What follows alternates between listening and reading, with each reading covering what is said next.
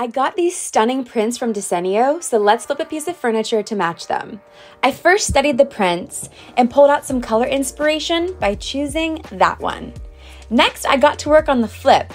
I removed the cabinet doors, made sure they were nice and open, sanded the piece down, and then I created new cabinet doors to match the DESENIO frames like this.